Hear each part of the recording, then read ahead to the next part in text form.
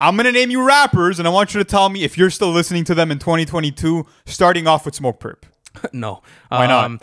Listen, I fucked with Death Star back in 2017. Fingers Blue was fire, but just didn't keep up with that quality for me. So I'm going to say no. Next up, Ski Mask, The Slump God. Yes. I enjoyed Vice City last year. Quick little mixtape, and I still go through his catalog time to time. So I'm going to say yes. Interesting. Okay. Next up, we have Lil Pump.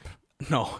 I never really started to begin with, and yeah, I mean... I heard you bumping Gucci Gang a couple of times back in the day, bro. Come on. Sure, I guess I don't remember, but I'll say yeah. All right, next up, we have Trippie Redd. What are you saying? Absolutely. I'm not that big of a fan of Trip at Night, but A Love Letter to You, that whole series is fantastic, so I do go back to his catalog. All right, last but not least, JID. I know, of course, you listen to him, but is he on, like, your daily rotation? I listened to him this morning on the way here, actually. 8701, Hood Booger, Never. Like, these are fantastic tracks, and even DiCaprio, too. Such a great listen, so yes, I still do bump JID.